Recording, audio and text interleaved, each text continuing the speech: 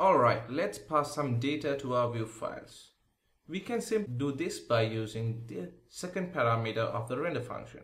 We can simply pass in an array and these values will be accessible in the view file.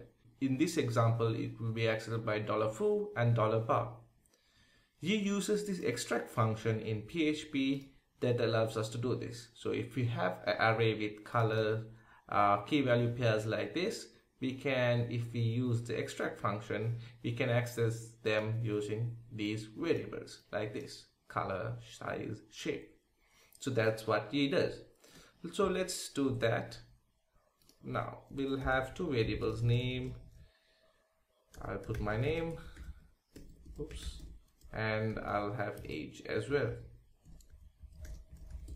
And right now I'm 29 years. So let's pass these two from the render function. We'll do name is equal to $name and age is age.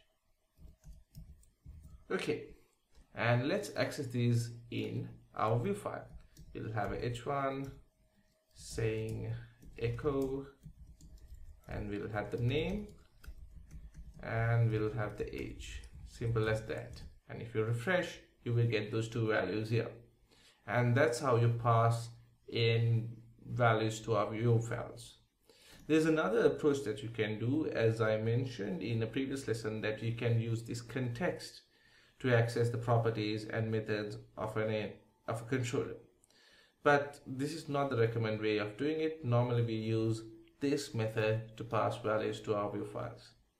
Okay, yeah, that's it for this lesson. I'll see you on the next one. Please do subscribe, share and like my videos. Thank you very much. Bye.